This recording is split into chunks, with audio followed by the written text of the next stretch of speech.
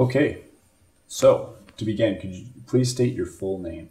My name is Paul Harold Macklin. And your age, please. My age is 71. And where were you born? I was born in Cobourg, Ontario. Where we are at the moment. And what did your parents do when you were young? My parents were farmers, and primarily, well, originally they were produce farmers and then became dairy farmers and had a full herd of Holstein Friesian cattle. Okay. And what did you do as a child for fun, or did you help out? Well, as the oldest child on a farming operation, it's obviously the job to learn the trade. And so I spent my first 18 years actually being the lead hand once I was able to. Started driving vehicles at about age 6. And the usual thing that happens on the farming or the farm of that day. So it was truly a family farm. Okay.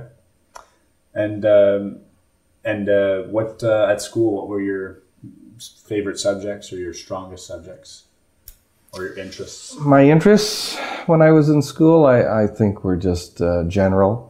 I really, to be blunt, didn't know what I would like to do in terms of post-secondary education, and I only had one member of our family who had actually gone on to receive a university degree. So it was interesting when it came time to leave high school and determine where you were going to go. And as a matter of fact, one of my friends actually applied for me, if you can believe that. And so I got into Huron College at University of Western Ontario. And there I basically did an arts degree with majors in psychology and zoology. And I guess there was some interest potentially to go into medicine, but I abandoned that particular direction and went on to take a teacher's training course at OISE at the University of Toronto. And following that, I went out to Mississauga, and at Gordon Graydon Secondary School, I had the opportunity to teach grades 9 and 10 science.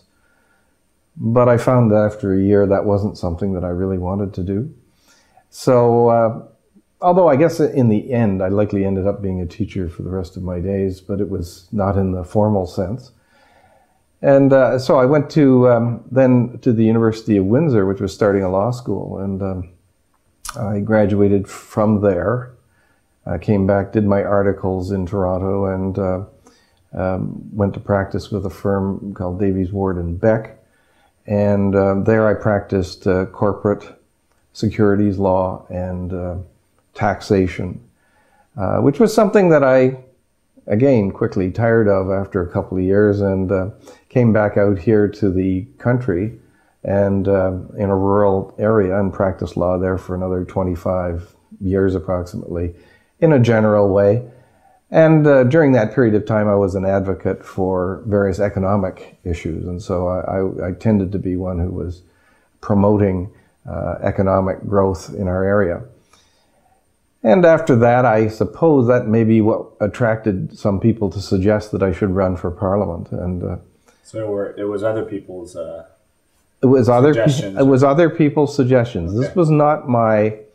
although I had been asked to run provincially a few years before, and I simply declined, I just didn't see it as something that was in my pattern that I wanted to pursue. But I had a change of heart, I guess, after enough people approached me, and ultimately decided to run for Parliament. And as luck would have it, and I do say luck because, quite frankly, I think it's there are so many good people run for parliamentary posts, and you have to be in the right place at the right time with the right party, and that's being very blunt, and I was lucky. And they reminded us of that on the day we arrived in Parliament and said, realize that you're only here because you're fortunate to be in the right place at the right time. Mm-hmm. And so I found that my introduction to Parliament was very, very basic. I was coming, yes, from a legal background and understanding how to use laws, but not necessarily fully appreciating how laws were created, nor appreciating possibly the way in which laws are created isn't always as pure as one would like to think. That's why they sometimes say that you don't want to know how laws and sausages are made. And it's quite true. In a majority government situation, you can get the full force of the philosophy that's being advanced. But when you come into a minority government situation, it's the story of putting water in your wine. And therefore, you do get what I would call impurities in the philosophy you're trying to pursue. Others would argue that actually you're listening to the broader democratic voice, and you're actually coming forward with laws that meet others' concerns more broadly. And that may be true. However, in the case of Westray, we were really talking about a majority government situation, and we were able to go forward more or less to try to meet the goals that had been set out. Mm-hmm. What year did you enter office? I entered office in November of 2001. Okay. And excuse me, 2000. 2000. Yes, 2000, okay. Because 2001 came up quickly thereafter, and then 2002 I did get involved in the Justice Ministry. Okay. And you had mentioned Westray, the Westray Mining Disaster. That happened in 1992.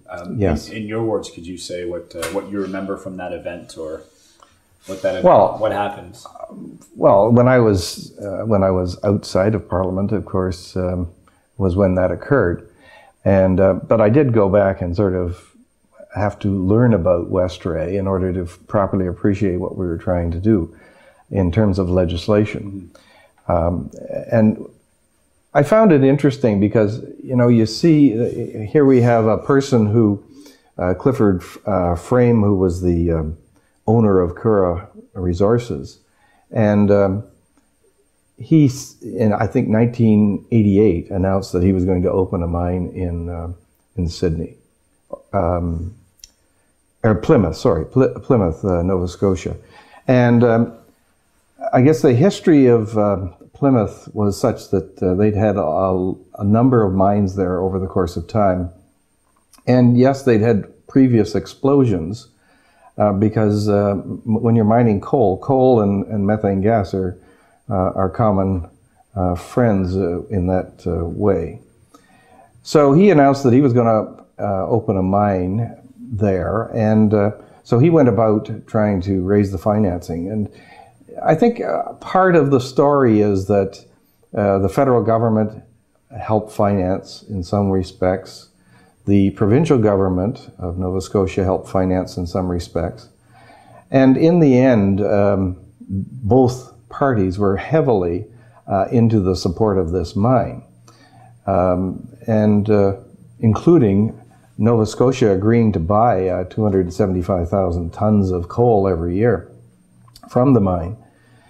And this was quite an economic driver in the area, and each of the parties involved were interested in the economics. I mean, obviously the federal government and the province wanted to make sure they had lots of employment, and the owner obviously wanted to make sure he could make a return on his investment.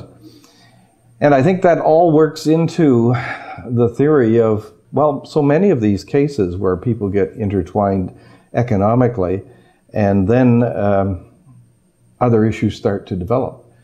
In this particular case, it was fairly early on that they recognized that, and I say they, being the provincial authorities, recognized that the plan for the mine wasn't going ahead exactly as they thought. And in some respects, the mine was, well, first of all, they didn't think that the miners were properly trained.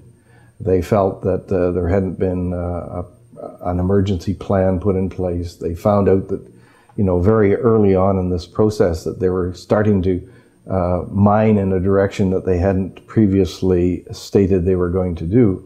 And so all of a sudden, they're almost foretelling of what might ultimately occur. And so they started the mine in September of 1991. And once the mine opened, I guess there were some pretty early warning signs of the problems that were about to ultimately be pursued, because what happened was they had a few roof falls. They had problems with as I say, no emergency plan, and the provincial authorities started to observe that this was happening. And you know, at one point they even said they were going to pull the permit on the mine, and that would be the provincial authorities. But as it went on, the next thing that seemed to be a problem in the mine was the amount of coal dust that was allowed to accumulate. And as one learns, coal dust is a very explosive type of particle once it's been suspended. And especially when you combine it with almost like an ignition stage in methane gas. So if it lights, you have this incredible potential for explosion. And in this process, I think that everyone came to the understanding that we were dealing in a very dangerous commodity.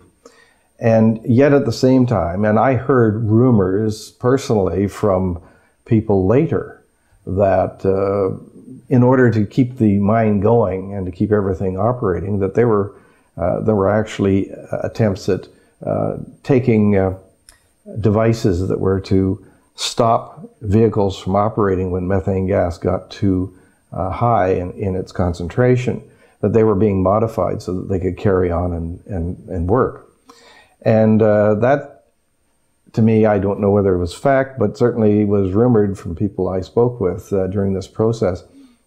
And you could understand, because everyone was caught between trying to be safe and go home at night, and yet at the same time make a living and not be shut down, or find that the mine itself would close.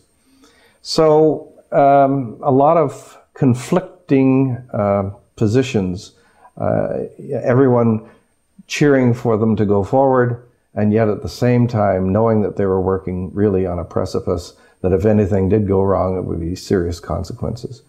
And the provincial government even came along and at one point asked that they get rid of this coal dust, and they called it, have it stone dusted, which is taking another aggregate ground up, and it somehow minimized the amount of coal dust that would be in the air. But then the mine was only open for 8 months, you know, which is quite amazing. And then, of course, on May the 9th of 1992, the report is that a mining machine ignited methane gas, and the methane gas then combined with the coal dust and had this enormous explosion, with 26 miners being killed and only 15 bodies ever being recovered. They finally just entombed the rest and left them there. And yet the mine manager, right after the explosion, was making a statement publicly that this was as safe a mine as there is. Well, I think ultimately that was proven not to be so. And once the explosion and recovery efforts were finished, the province tried to take action right away, and they appointed Mr. Justice Peter Richard to take on an inquiry. Now, here we are in 1992. His inquiry really never got, for various reasons, never really got rolling until I think 1995. Because, one can only sit back and speculate as to what was going on in the politics of the day. But within a few months after the event, the provincial authorities came in and laid some 50+ charges against mine managers and the company.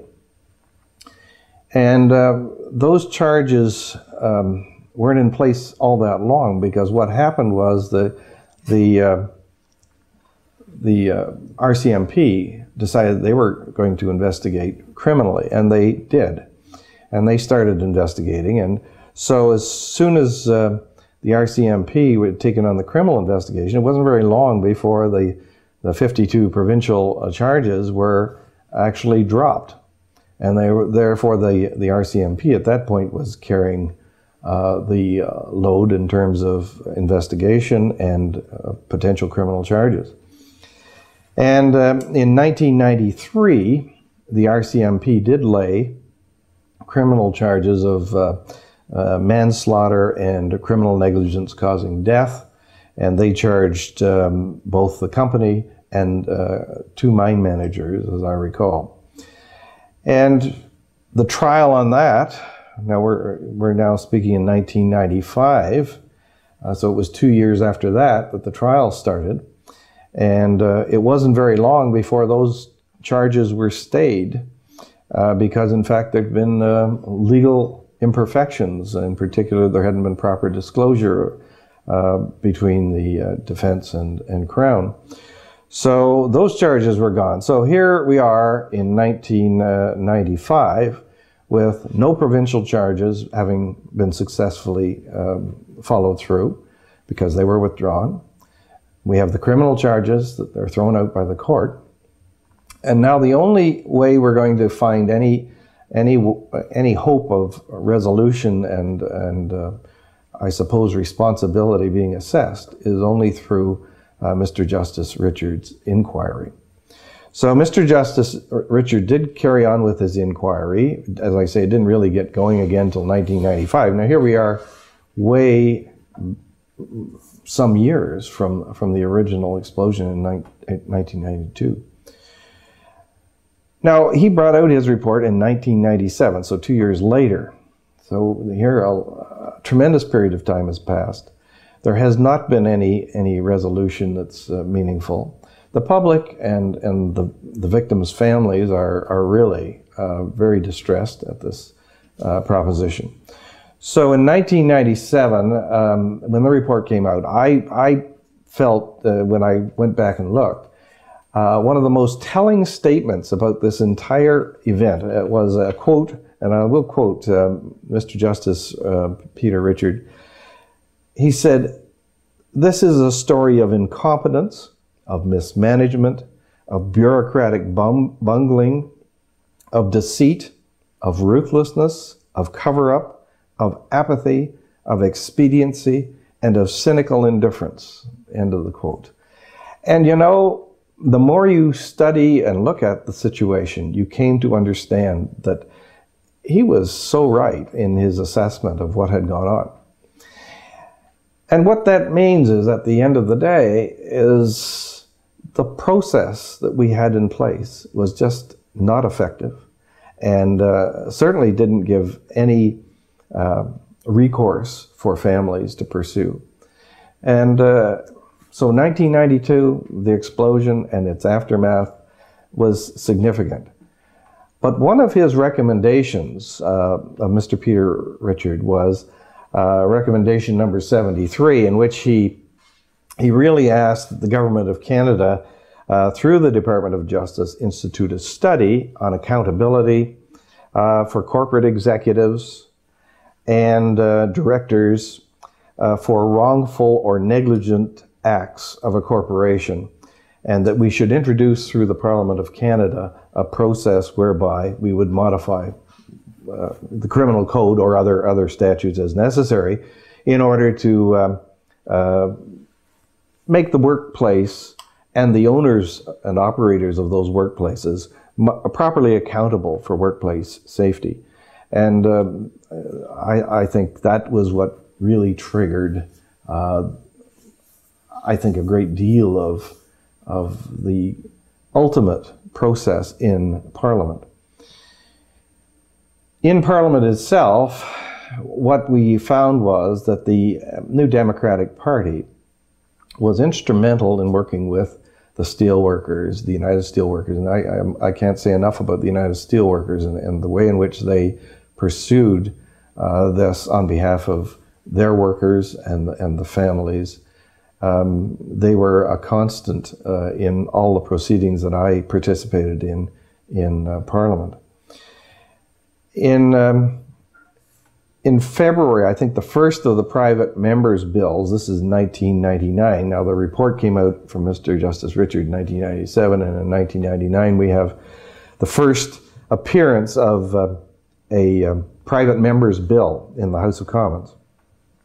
And the House of Commons, again, private members' bills are used quite frequently to raise awareness and to try to encourage the government, but rarely do they actually go through and become law themselves, or at least not frequently.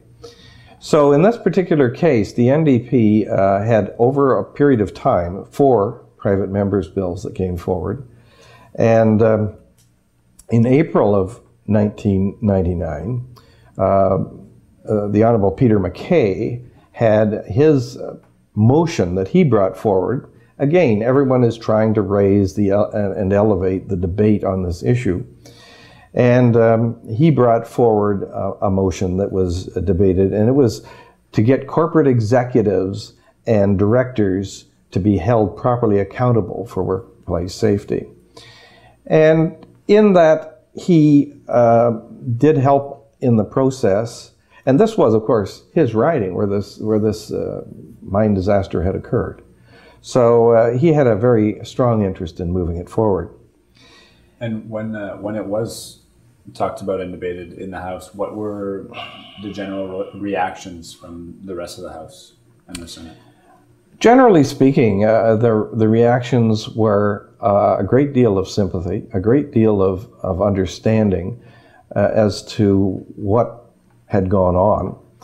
I think the major concern that seemed to arise in all of the discussions, and even as we worked our way into a more formal bill, was a chill, I think one could say, about the corporate responsibility. I think it extended beyond just the natural resource industry. It extended into, for example, people who held volunteer positions in other organizations. They were equally concerned about their responsibility, and especially if you're a volunteer, how would you seek volunteers if in fact they were potentially going to have an incredible liability that followed with it? So I think the feeling that everyone got was a sense of a chill in the broader community of what this might mean. Yes, I think everyone accepted the fact that there should be more responsibility, but I believe that making responsibility more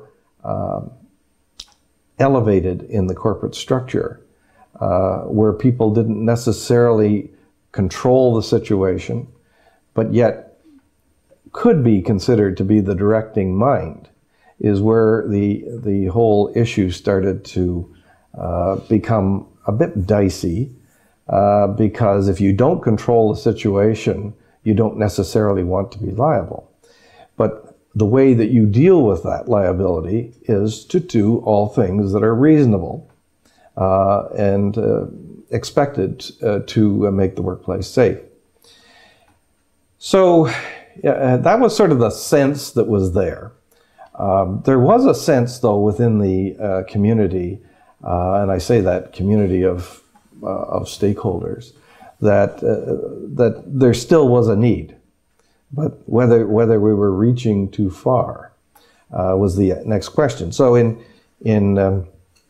2002, when I just had become the Parliamentary Secretary, we were engaged in pursuing one of these bills that had been referred to the Justice Committee. And we'd called for briefs and we'd called for witnesses, and during the period of time following February of 2002, we heard some 34 witnesses, and again, as I say, received a broad range of briefs from various interested parties.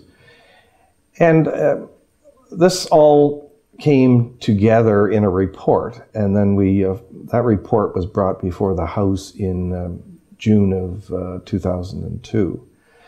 And it was a year after that before the government did eventually bring forward the bill. And I guess everyone is always concerned about the passage of time, but I think others are equally concerned about trying to get it right and make sure that the legislation reflects the true need and is a remedy for the situation that you see in terms of corporate mentality generally. So we took the time to get it at least what we thought was right. And so we introduced the bill in June of 2003. And with the introduction of the bill, as luck would have it, the Parliament dissolved the next day, and so that we didn't get any further in June. But when we came back in September, we began our debate on the issue of the bill and its, well, I guess what we'd say, fundamental reform of this area of corporate liability. And it was substantially fundamental because it was really changing the way in which you looked at corporations. It isn't easy to do that because we know that corporations you can't imprison. You're left with the reality of dealing primarily in fines. And we did introduce in the bill the concept of probation so that a corporation could be effectively put into a probationary state. The officers and members of the corporation that had control obviously were going to be asked to meet the standard that was required to keep the workplace safe. Now, once we started the debate, it became fairly obvious that I think, despite the fact that so many years had gone by, I mean, we're talking a decade basically, that I think the Parliament itself had established, yes, they had their picky concerns here and there, but at the end of the day, one was really struck with the fact that everyone was sympathetic to the cause. Yes, concerned as to how far it reached, but in reality, the bottom line was it was something that was needed. It was necessary, and that because the hearings had been had, the report had been available for a year, and the bill had been worked on to get it to that stage where we thought, as a government, that it was an appropriate way to address the issue. It became obvious after the debate had started that the Parliament was ready to go forward with this bill. They felt that it was the best they could do at this point, and so it was never voted upon on a voice vote or anything of that nature, but rather just adopted by Parliament at its second reading. And then it went to the committee. Committee only had it for a day, returned it following that, reported back to the House. The House, again, adopted the report. And that was on October the 27th, when it was adopted in the House, which given third reading, which means it's final, subject to royal assent. And onward it went to the Senate, and it was introduced in the Senate on the same day, October 27th. And it was interesting because the Senate, needless to say, appeared to agree fully with what had gone on in the House. And again, because of the passage of time, I think everyone had pretty much accepted the willingness to make a change in the law. They simply had, I believe, only one witness, which was Don Pirgoff, on behalf of Justice, who came before them as a witness and basically explained the entire process that had been outlined in this new bill.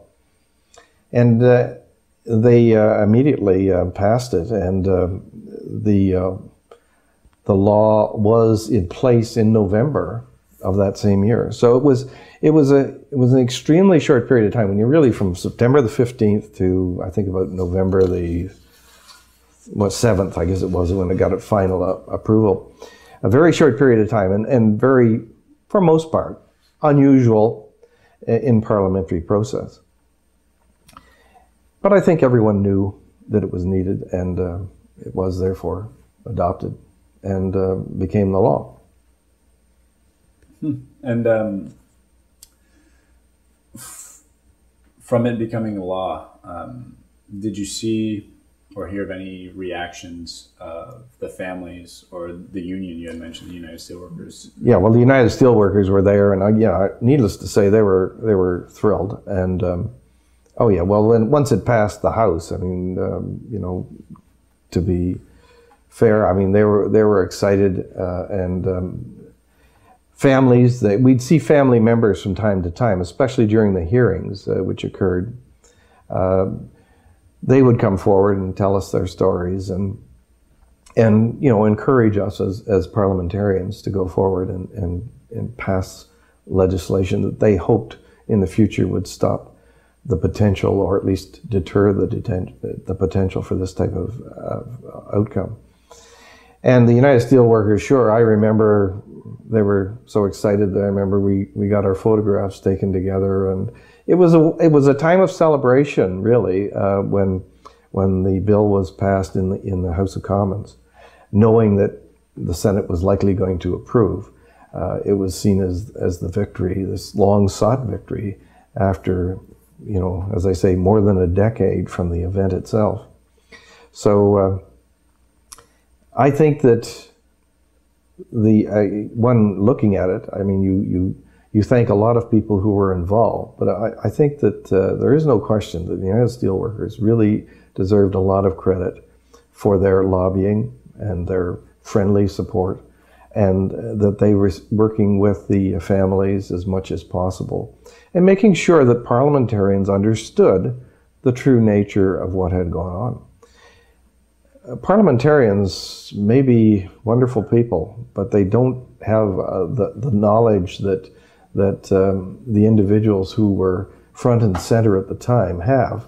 So it is important to make sure that they do get a chance to catch up on all of the details and the background and possible suggestions for how we might remedy the situation. Mm-hmm. And the industry throughout the process, first of all, how did they participate, but were they seen more as positive or combative? There was an element of combativeness, because, and I say that in a muted sense, because they were concerned, and maybe rightfully so, that this would put them at a very high degree of risk, especially with respect to their upper management and directors. But I don't know where you find the balance. And what we were trying to always extend was to them the concept that as long as you did what was reasonable in the circumstances, and most people, or the so-called reasonable man, would see this act or these actions that you took as reasonable to make sure the workplace was safe, then we won't necessarily hold you responsible for things that were beyond your control, or that in fact would have been outside that reasonable man test. But it was hard for them to accept that. So when I say combative, I mean, it wasn't truly combative, but it was certainly argumentative, and trying to press their case.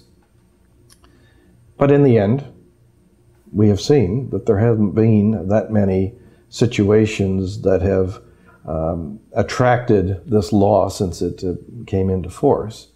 Maybe a dozen instances where it's been used. And overall, I think that most of the concerns that were originally expressed by the corporate side have been allayed.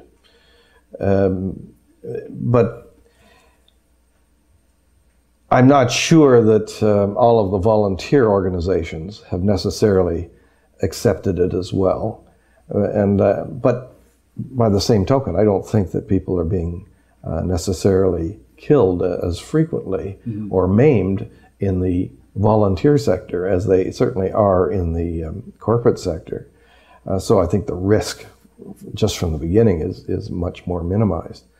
And especially when you're into natural resource areas as this was, and other natural resource areas, I mean, there's a greater risk of danger, and you just have to try your very best as a good corporate citizen to minimize that. When I just interviewed last week Leo Gerard, who's the international president of the United Steelworkers, but originally from Sudbury, he had mentioned as well the Westray Bill, and said that if you look today, there haven't been a lot of opportunities to, I guess, use this law or oppose the law, because in a way it seems to have become a much safer environment. Well, I would only differ to this extent, that I still see that most of the prosecutions that are occurring are provincial or health and safety prosecutions in these events. It seems to be fairly rare that they resort to the criminal level of prosecution. And I just noticed the Sunrise the gas explosion in the last week. There were a great number of fines and so forth that were brought forward. But again, all of those in the end seem to be based on provincial health and safety standards and being prosecuted provincially. So again, it's hard to know what the right answer is. I think the only thing you can say is that if you look at the fatalities in the overall, I guess now a couple of decades, that you sort of see that the death rate in these situations has remained relatively constant.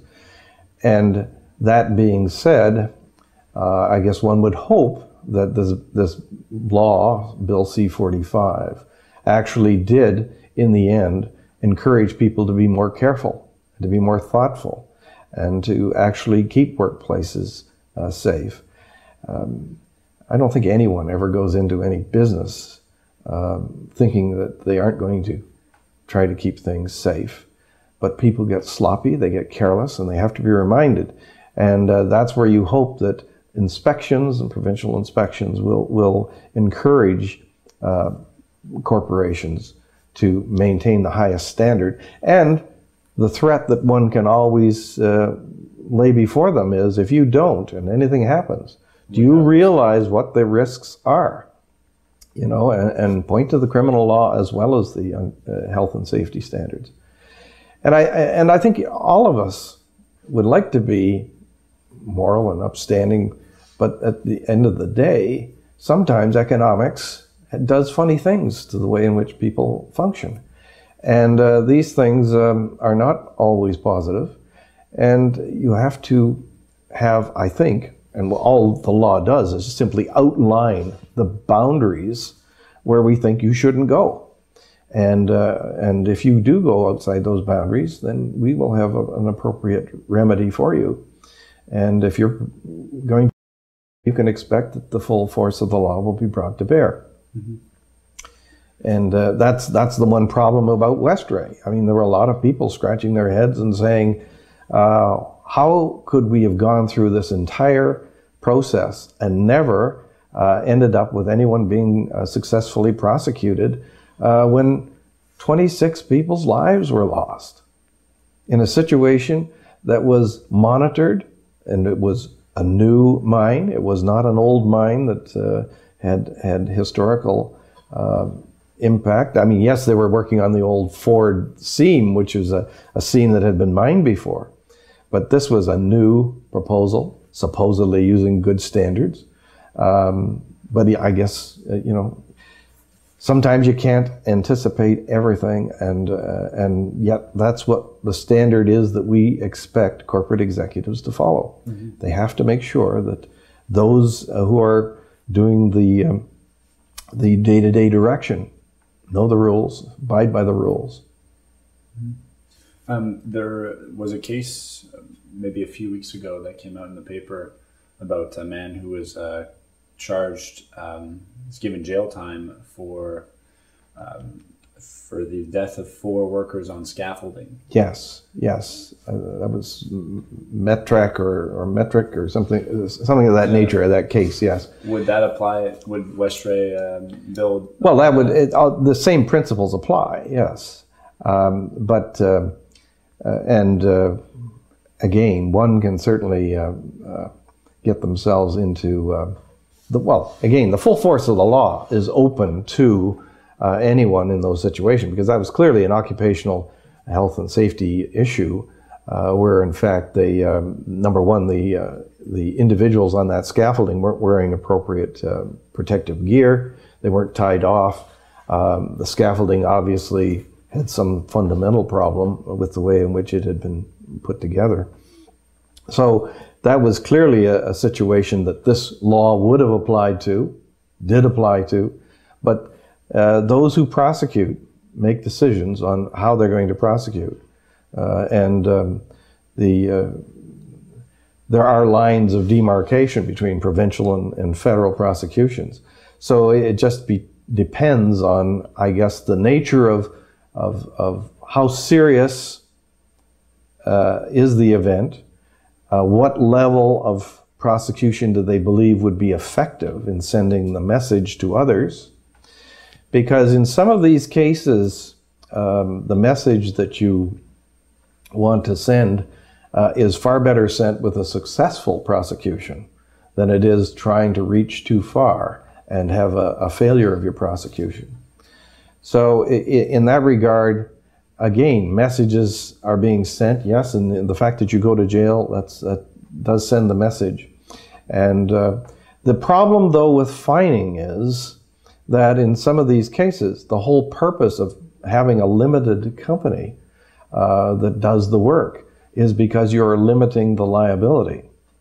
So in terms of monetary fines and so forth, there is a point where people will just simply walk away from the company if it doesn't have the asset value or doesn't have the amount of cash that would be required to meet the fines. So it's hard to find the right way to do it. But placing a person in authority in jail who was within the corporate structure does bring home a really strong message. No kidding. That's right. Mm-hmm. Have you ever attempted to work on or have worked on any different laws or regulations that have to do with disasters or working conditions?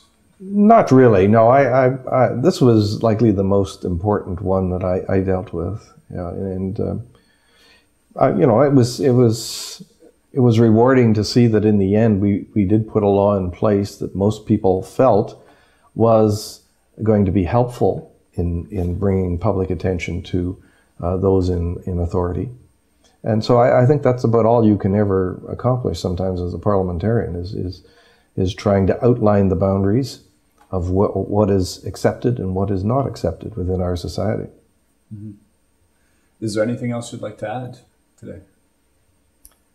No, I don't. Well, I guess at the end of the day, you always say that in doing this and working through the process, you learn so much as a parliamentarian. And I believe that you hopefully have raised some degree of awareness within you as a parliamentarian that you will carry forward in the days when you're not in Parliament and use in other ways. And I will say that in looking at these human beings who lost their lives, I mean, you realize that's the ultimate sacrifice that these folks have given up. And for what, you say. And I think that's what gets you entangled in the concept of human rights generally, and where you find that in going forward, looking at every individual as being a valued person within society and trying to find ways to make sure that we do live up to our constitutional obligations. Because our Charter of Rights and Freedoms, which is entrenched within our Constitution, includes protecting that person.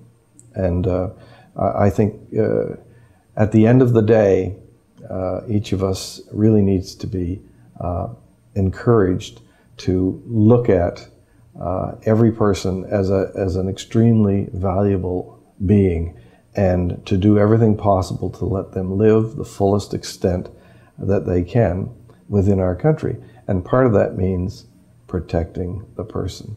And I think that's, if there was anything that you come away with from a parliamentary experience, as we did in this Westray mine, is we need to make sure that we don't have these disasters, and that people do go home every night to their families, and that they do have an economic base that's safe and secure, so that they can support that family. And unfortunately, that's where these situations have led us into